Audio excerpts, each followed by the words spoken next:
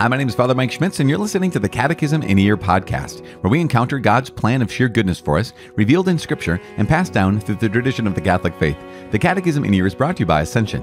In 365 days, we'll read through the Catechism of the Catholic Church, discovering our identity in God's family as we journey together toward our heavenly home. This is day 254. Congratulations for making it to today. We're reading paragraphs 1928 to 1938. As always, I'm using the Ascension edition of the Catechism, which includes the Foundations of Faith approach, but you can follow along with any recent version of the Catechism of the Catholic Church. You can also download your own Catechism in a Year reading plan by visiting ascensionpress.com/CIY. And lastly, you can click follow or subscribe in your podcast app for daily updates and daily notifications. Today is day 254, paragraph 1928 to 1938. Social justice is Article 3. Social justice. Yesterday, we had Article 2. We concluded Article 2, and Article 2 was all about our need to participate in social life. We talked about authority, the common good. Remember that? Responsibility and participation. Today, social justice is Article 3. We're going to highlight two essential elements of social justice. One is respect for the human person. Remember, we spent a lot of time I think I've said this every day in the last 6 days. We spent a long time talking about the individual human dignity, right? We're made in God's image and likeness. So social justice can be obtained only in respecting the transcendent dignity of man, right? That's paragraph 1929. So social justice is a thing. We want not just individuals to have justice. We want our society to be just. Yes, that is important, but it's essential that is based off of the respect for the individual, respect for the human person. And we're also going to talk about equality and differences between people. In fact, that's the next little bullet, is equality and differences among men. So those are the two pieces we're going to highlight today when we talk about social justice. Keep this in mind always, always, whenever we talk about social justice. In fact, I believe this term was coined by Catholics. I think it was maybe some Jesuits who originally talked social justice. And this is going to be we use that phrase quite often in our culture now, but this is going to be what we believe is true Christian social justice, as opposed to something that might try to override or subordinate the dignity of the human person. Again, it's all of a piece. And so keep this in mind. We're talking about respect for the human person, as well as equality and differences between people. So as we launch into today, Article 3, talking about social justice, I get so excited, you guys. That's the reason I can start blurring my words together. We're going to say a prayer and just call upon the Lord and call upon the name of Jesus Christ and His Holy Spirit to guide us and to not just inform us, but also convict us. So we pray. Father in heaven, we do praise you and we do belong to you. We know that you love us. And so in this moment, we give you permission in the name of your Son, Jesus Christ, to love us. We give you permission to not only love us with the affection of your true fatherhood, but we give you permission to love us in such a way that changes us. Lord God, help us to receive your love in a way that does not leave us the same, but transforms us into people who are new, people who are yours, so that we can care for our brothers, so that we can love the people around us the way you love us. Lord God, let your love change us, but let your love not stop with us. Let it be the kind of love that comes from you as its origin, flows through us, and meets the needs of the people around us. We make this prayer in the mighty name of Jesus Christ, our Lord. Amen.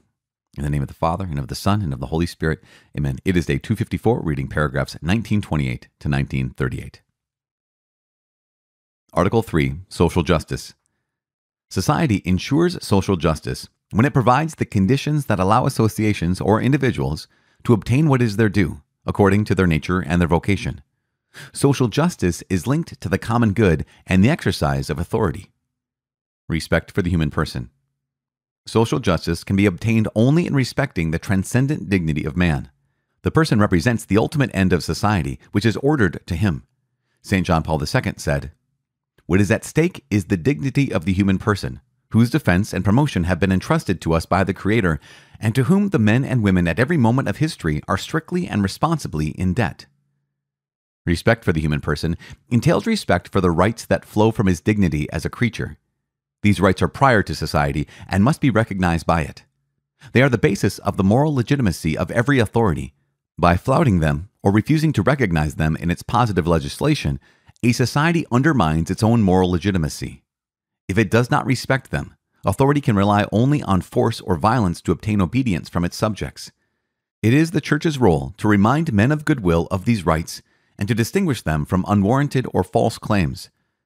Respect for the human person proceeds by way of respect for the principle that everyone should look upon his neighbor, without any exception, as another self, above all, bearing in mind his life and the means necessary for living it with dignity. No legislation could by itself do away with the fears, prejudices, and attitudes of pride and selfishness which obstruct the establishment of truly fraternal societies. Such behavior will cease only through the charity that finds in every man a neighbor, a brother. The duty of making oneself a neighbor to others and actively serving them becomes even more urgent when it involves the disadvantaged, in whatever area this may be. Christ said, "As you did it to one of the least of these my brethren, you did it to me." This same duty extends to those who think or act differently from us. The teaching of Christ goes so far as to require the forgiveness of offenses. He extends the commandment of love, which is that of the new law, to all enemies. Liberation in the spirit of the gospel is incompatible with hatred of one's enemy as a person, but not with hatred of the evil that he does as an enemy. Equality and differences among men. Created in the image of the one God and equally endowed with rational souls, all men have the same nature and the same origin. Redeemed by the sacrifice of Christ, all are called to participate in the same divine beatitude. All therefore enjoy an equal dignity. The equality of men rests essentially on their dignity as persons and the rights that flow from it. As Gaudium et Spes states, every form of social or cultural discrimination in fundamental personal rights on the ground of sex, race, color, social conditions, language, or religion must be curbed and eradicated as incompatible with God's design. On coming into the world, man is not equipped with everything he needs for developing his bodily and spiritual life. He needs others. Differences appear tied to age, physical abilities, intellectual or moral aptitudes, the benefits derived from social commerce, and the distribution of wealth. The talents are not distributed equally. These differences belong to God's plan, who wills that each receive what he needs from others, and that those endowed with particular talents share the benefits with those who need them. These differences encourage and often oblige persons to practice generosity, kindness, and sharing of goods. They foster the mutual enrichment of cultures. St. Catherine of Siena, speaking poetically in the voice of God, states, "I distribute the virtues quite diversely. I do not give all of them to each person, but some to one, some to others. I shall give principally charity to one, justice to another, humility to this one, a living faith to that one. And so I have given many gifts and graces, both spiritual and temporal, with such diversity that I have not given everything to one single person, so that you may be constrained to practice charity towards one another. I have willed that one should need another, and that all should be my ministers in distributing the graces and gifts they have received from me." There exist also sinful inequalities that affect millions of men and women. These are in open contradiction of the gospel. Gaudium et Spes further states, "Their equal dignity as persons demands that we strive for fairer and more humane conditions.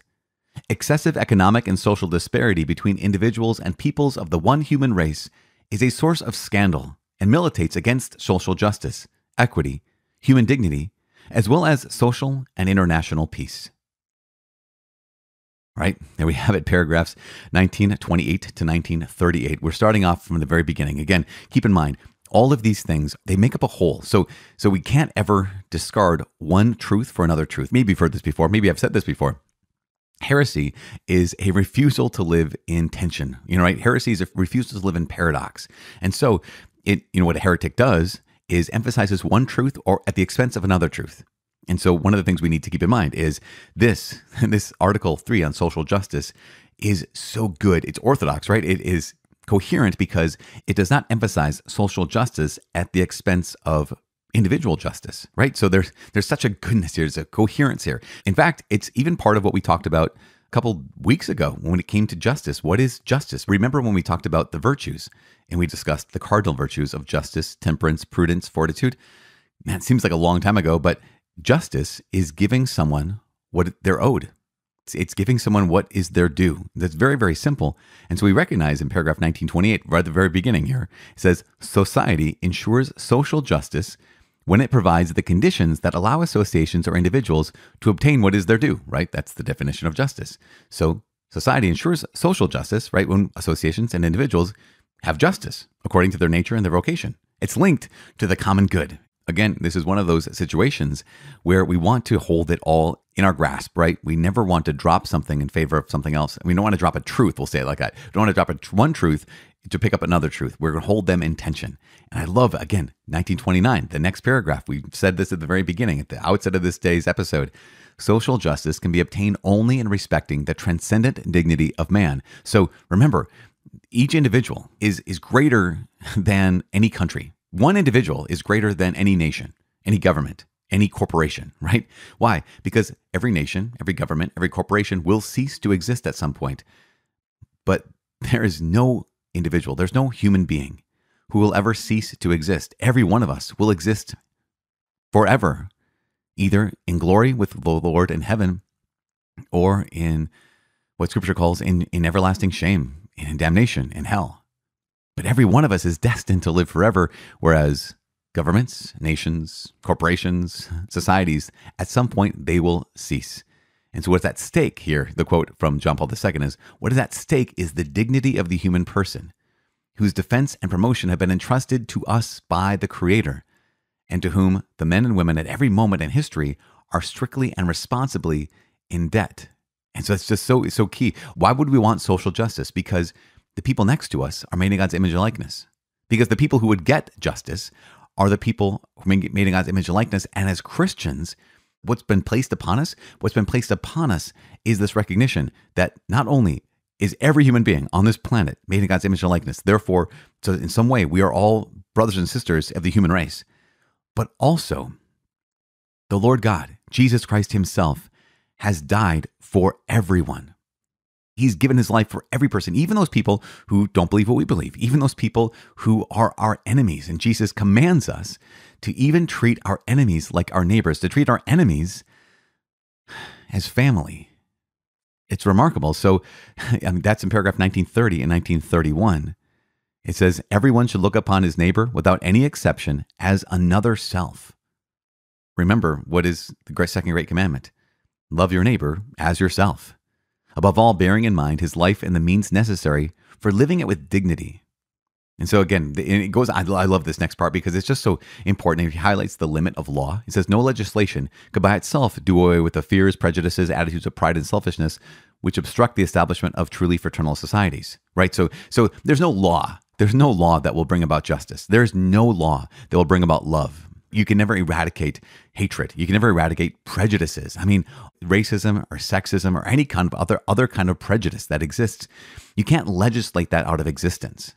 It goes on to say, such behavior, those things, those attitudes of pride, selfishness, prejudices, fears, those behaviors will cease only through the love or charity that finds in every man, a neighbor or a brother. I mean, just keep that in mind. How often are there times where we get so mad at someone or we prejudge, like prejudice, that's what prejudice is, to prejudge. We prejudge the behavior of somebody or their actions, or we look at them and say, oh, who's that person? And then if you got to know them, your mind completely changes. Once you realize, oh, this person is actually a friend. Or even if we look at others the way if you have siblings, I do this all of the time. I'm so grateful to my parents for having my 5 brothers and sisters, the 6 of us. I'm so grateful for knowing my cousins and for knowing my extended family and for being able to be in a relationship with my siblings who have kids, because in them, these people I love and know really well and love so well that I can meet a new person and someone who might be a little abrasive, someone who I wouldn't necessarily, I might think a certain thing about them, if they're a little abrasive, if they're kind of like however they come across. And I think, oh, no. I have a sibling just like you. I get it. And there's something about, I love that lens of saying, this is the person. In fact, man, I came across the story of this man. His name's Tim Ballard. And Tim Ballard runs this program called Operation Underground Railroad, where he saves kids, principally kids, from child sex trafficking. And at one point, there was the story he was telling about, here was this kid, and they had this sting operation to bust the people who were buying and selling this young man. He was like 8 years old, and to save this kid. And at one point, the operation kind of went south, and they weren't going to go to the safe place. They're going to have to, if he was going to actually rescue this child and put those other people under arrest, that he was going to have to go to a place where it wasn't safe, have to go to like the enemy's territory, essentially to the bad guy's territory. And at one point, he was like, I don't know if I can do this. I don't know if I should do this. And what he did was he said, okay, what if this was, and he said, whenever he went into an assignment, if there was ever a big question of should I do this, should I not do this? He said, I would always try to find one of my own children. He has a number of children. I think he has 8 children. Find one of my own children whose age most closely approximates the age of the kid that maybe we should rescue him. Maybe we shouldn't rescue him. And he said, okay, so he had a son, and the son was about the same age as this child who they could rescue. He said, if that was my son, I should make up a name. If that was my son, Luke, would I not go? He said, no, if that was Luke, I would do anything for him. And so went in and tells this incredible story of rescuing this boy who had been bought and sold so many times and bring him out of that life and bring him to a place of freedom, true freedom. And that's obviously it's an extreme example. It's a very extreme example, but it's what every one of us is called to do, to find in every person around us a neighbor or a brother. In paragraph 1932 says this: the duty of making oneself a neighbor to others and actively serving them becomes even more urgent when it involves the disadvantage, in whatever area this might be, right? That those who need help, those who can't help themselves, we are called as Christians to do something. And I love this. 1933 keeps on going and says, because here's what we do. Maybe this isn't what you do, but this is what a lot of us do. We put up the objections and say, well, yeah, but what about those who aren't part of our tribe, right? What about those who don't think what we think, who don't believe what we believe, don't act like we act? It says in 1933, this same duty, right? The duty to do it to the least of these brethren. The same duty extends to those who think or act differently from us. The teaching of Christ goes so far as to require the forgiveness of offenses, that he extends that commandment of love to all enemies. And it's so important. Now, the last line of 1933 is also very important because I think, again, the church is so powerful and beautiful in its teaching. And it says, liberation in the spirit of the gospel is incompatible with hatred of one's enemy as a person, right? So if I'm going to live in the spirit of Christ, if I'm going to live in the spirit of the gospel, that's incompatible with hatred of one's enemy as a person, but not with hatred of the evil that he does as an enemy. So I can't hate my enemy. I can hate the evil he does as an enemy. And this is, in so many ways, what we talk about when we say, okay, we love the sinner but hate the sin. That's a real thing. And yet maybe some people say that's cliche. Maybe some people say that's too shallow. Maybe some people really dislike that phrase. At the same time, we must love the people around us. We must love our neighbor. We must love our brother. We must love the sinner. But we may not love the sin. We actually can hate the sin. And we can actually work to stop that, work to stop the sin, work to stop the evil that someone's perpetuating. Now, lastly, equality and differences among men. And this is so important for us. We recognize that every one of us is equal in dignity. Paragraph 1934, 1935, 1936, it highlights this so clearly that we are made in God's image and likeness. Therefore, we're equally endowed with rational souls. We have the same nature, the same origin, redeemed by the same sacrifice of Jesus Christ, all invited to participate in the same divine beatitude, all destined for heaven. Therefore, all enjoy an equal dignity. There is no room in the Catholic Church for any kind of racism or sexism or any kind of thing like that. We are equal in dignity. And therefore, there's rights that come out of this. Here's the church. Once again, in Gaudium et Spes, every form of social or cultural discrimination in fundamental personal rights on the ground of sex, race, color, social conditions, language, or religion must be curbed and eradicated as incompatible with God's design. Any immutable characteristic, right? Any immutable characteristic. And if there's any unjust discrimination about that, that must be eradicated. That's not compatible with the gospel, with God's design. And yet at the same time, we recognize that we're different. We're equal, but not the same. And I know the Plessy versus Ferguson, separate but equal, was not accurate. And that's not a good court case. But we do recognize that this is how reality is. This is what is true about humanity. This is what's true about all of us, is that we are equal in dignity, and yet we are not the same. There are differences. And on coming into the world, this is 1936, man is not equipped with everything he needs for developing his bodily and spiritual life. He needs others. And again, think about this. A baby, just as simple, straightforward. A baby needs others. But also at any stage in life, we need others because there are differences tied to age, whether that be early age or old age. There's differences tied to physical abilities, intellectual and moral aptitudes. I can't fix my car when it breaks down. So I need others, right? And I can't give myself an appendectomy. We need others. And the recognition that talents have not been distributed equally. Some people are smarter than others. Some people are stronger than others. Some people are more competent. Some people are kinder than others. There is an equality in dignity, but there's not a sameness. Those differences belong to God's plan. Why? That's a good question. Why? Well, one reason maybe is those differences encourage and often oblige each one of us to be generous, to be kind, to share what we have. Then maybe those differences mean that, okay, we get to take care of each other. Think about, again, when it comes back to children. There are so many times I've talked to parents who have said that, yeah, it's when I finally had children and I realized I can't just choose to whether to love them or not. I have to love them. I have to choose to love them always, or else they're not taken care of. And that has expanded their hearts. That's actually made them into better people. Think about if you just lived a selfish life where you didn't care about anyone around you. I didn't see the needs of the people around me. Therefore, I didn't have to be generous. I didn't have to be kind. I didn't have to share my goods. At the same time, and this is the last point, 1938 says, there also exist sinful inequalities that affect millions of men and women. Those are an open contradiction of the gospel. So because of the dignity of people, and because we're not all the same, because there are differences in socioeconomic status and in abilities, and that means that we have to strive for fairer and more humane conditions. That when there's excessive economic and social disparity between individuals and peoples, that's a source of scandal. And it mitigates against justice and human dignity, as well as social and international peace. There's something we get to fight against it, but we get to fight against it with each other, and we get to fight against it with the grace that comes from God. So tomorrow we're going to talk about human solidarity, and there's that need. That's where we conclude this little article, and then we'll go on to the next day. Super, super good. God's law and God's salvation of law and grace. So beautiful. But tomorrow we have our last paragraphs as well as some nuggets talking about human solidarity, that we need each other. We need friendship. We need social charity, and we need to take care of each other like brothers and sisters.